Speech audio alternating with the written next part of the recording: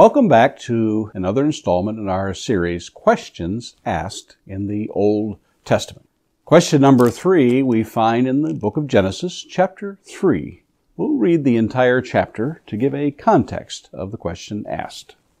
Now the serpent was more crafty than any other beast of the field that the Lord God had made. He said to the woman, "Did God actually say, 'You shall not eat of any tree in the garden'?" And the woman said to the serpent, "We may eat of the fruit of the trees in the garden. But God said, 'You shall not eat of the fruit of the tree that is in the midst of the garden, neither shall you touch it, lest you die.' But the serpent said to the woman, 'You shall not surely die. God knows that when you eat of it, your eyes will be opened, and you will be like God, knowing good and evil.'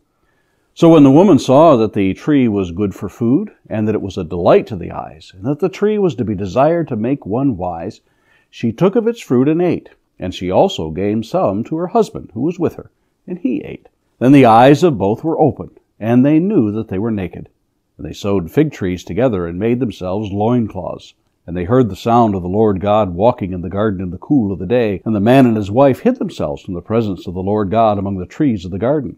But the Lord God called to the man and said to him, "Where are you?" And he said, "I heard the sound of you in the garden, and I was afraid because I was naked, and I hid myself." He said, "Who told you that you were naked? Have you eaten of the tree of which I commanded you not to eat?" The man said, "The woman whom you gave to be with me, she gave me fruit of the tree, and I ate." Then the Lord God said to the woman, "What is this that you have done?" The woman said, "The serpent deceived me, and I ate." The Lord God said to the serpent, "Because you have done this, cursed are you above all livestock, and above all beasts of the field. On your belly you shall go, and dust you shall eat all the days of your life. I will put enmity between you and the woman, and between your offspring and her offspring. He shall bruise your head, and you shall bruise his heel." To the woman he said, "I will surely multiply your pain in childbearing. In pain you shall bring forth children. Your desire shall be for your husband, and he shall rule over you."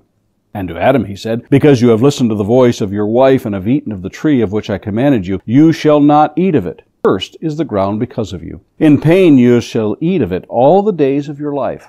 Thorns and thistles it shall bring forth for you, and you shall eat the plants of the field. By the sweat of your face you shall eat bread, till you return to the ground. For out of it you are taken, for you are dust, and to dust you shall return."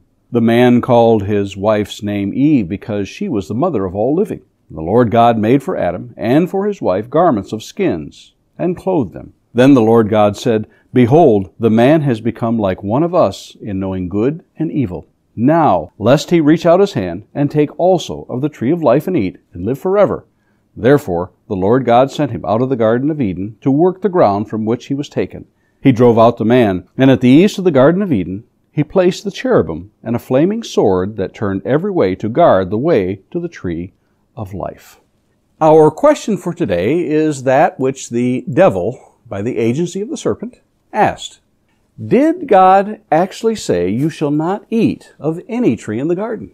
If you're keeping track, this is the first question recorded in the Bible. This chapter in the Bible has been examined in volumes of works over the centuries, so suffice it to say that within the time and space allotted here, we shall not endeavor to explore every aspect of this, only to consider the implications of what the object and purpose was of posing such a question. To start, let's actually fast forward some 4,000 years to a statement Paul makes in his letter to the church at Corinth. In 2 Corinthians 11:3, Paul says, "But I am afraid that as the serpent deceived Eve by his cunning, your thoughts will be led astray from a sincere and pure devotion to Christ." This gives an historical context and not one of allegory or myth, so to speak, and Paul affirms, by the inspiration of the Holy Spirit, that this did in fact occur. Jesus too affirms as much when he says in John 8:44, "You are of your father, the devil, and your will is to do your father's desires." He was a murderer from the beginning and does not stand in the truth because there is no truth in him. When he lies, he speaks out of his own character, for he is a liar and the father of lies. It is safe to say that the purpose of this question is not to confirm something that Satan had wanted to know or to make sure that Eve understood. Satan's intent was to deceive. Deception, temptation, and sin often lurk in the shadow of half-truths and almost so's. Eve's response has puzzled many over the centuries and sparked not a few debates as to what she meant. However, the Apostle Paul clarifies some of the confusion in that he tells us that Satan deceived Eve. What's more, Paul desires those in Corinth to have a simplicity and a pure devotion to Christ. That gives us some insight into God's command. His command was simple and not as complicated as Satan's cunning deception led her to believe.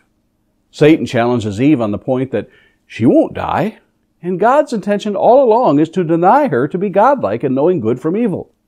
He further appeals to the big three when he dangles the temptations that will haunt all mankind. The Apostle John identifies these in 1 John 2:16. He says that number 1 is the lust of the flesh. Eve saw it and it was good for food.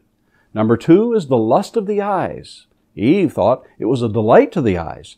And number 3, the boastful pride of life. The tree was desirable to make one wise. You might want to read Matthew chapter 4 and compare the tactics Satan used to tempt Jesus and see if you notice a pattern. So what was it in the question that was so devastating? We have the advantage of reflecting upon this situation, something Eve did not have prior to this. The subtlety of planting the seeds of doubt. Did God? Perhaps it is worth noting that Satan does not say Lord God, the expression of a covenant relationship, but merely God, the Hebrew word Elohim. I rather like the New American Standard Version's rendering, indeed, has God said? An astonishment that God should deny this.